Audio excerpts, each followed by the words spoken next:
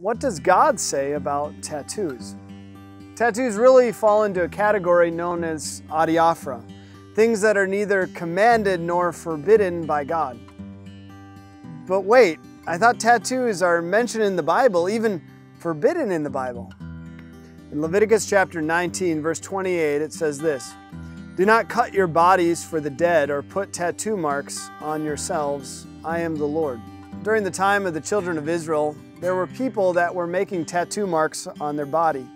It seems likely that it was for religious reasons, for cults for the dead.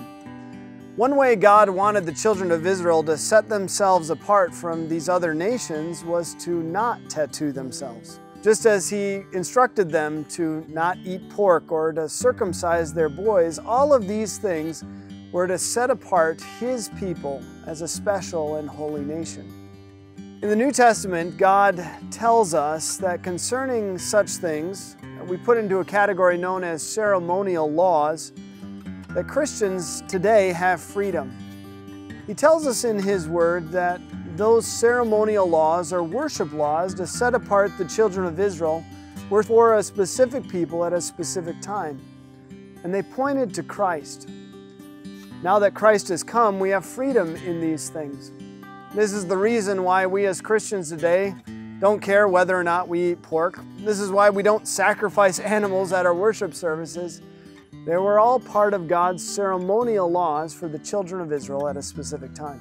In the New Testament, we as Christians are very much so held to God's moral law, the Ten Commandments, as He has given for all people for all time. But concerning ceremonial law, we have freedom. God gives guidance for us concerning our Christian freedom. In 1 Corinthians chapter 10, verses 23 and 24, Paul writes this: "Everything is permissible, but not everything is beneficial. Everything is permissible, but not everything is constructive. Nobody should seek his own good, but the good of others." Instead of us thinking, well, how can I use my Christian freedom to get as many tattoos as I want?